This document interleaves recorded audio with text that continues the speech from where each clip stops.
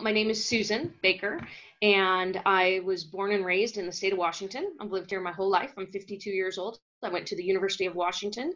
Seattle's always been a very progressive and liberal ideology city. What I've seen in Seattle over the last 30 years is this change to become more progressive and more liberal. And this state no longer takes care of the vulnerable, the mentally ill, the homeless, the sick, the downtrodden. And I've seen this grow. A lot of these people are down on their luck and they need assistance. And I think there's a balance between assistance and government handout and taking care of the most vulnerable and the sick and the mentally ill. I truly believe it's because of our failed policy and our failed leaders over the last 30 years. It's not safe downtown in our streets because you have the amount of homeless people living on the streets and mentally ill, and most of them are drug users. You also have a cleanliness issue.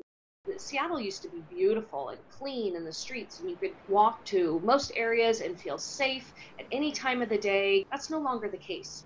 And then, of course, the tax structure. I mean, the taxes are getting ridiculous.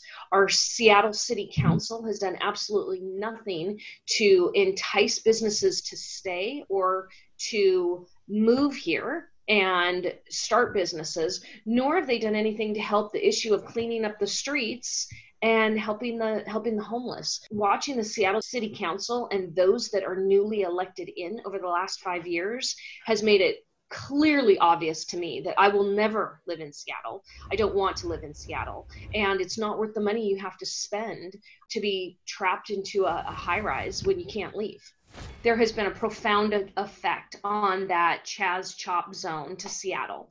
Definitely on the people who live there, live down in Seattle proper. I go down there, I'm up on an area called Pill Hill, Capitol Hill, which is exactly where the Chaz Chop zone was. That's where our hospitals are located, and that's where I'm at daily.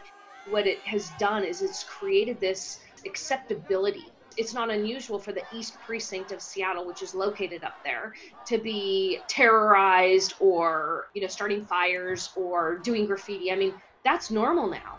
This kind of behavior is just unacceptable, and there's no consequences for it anymore.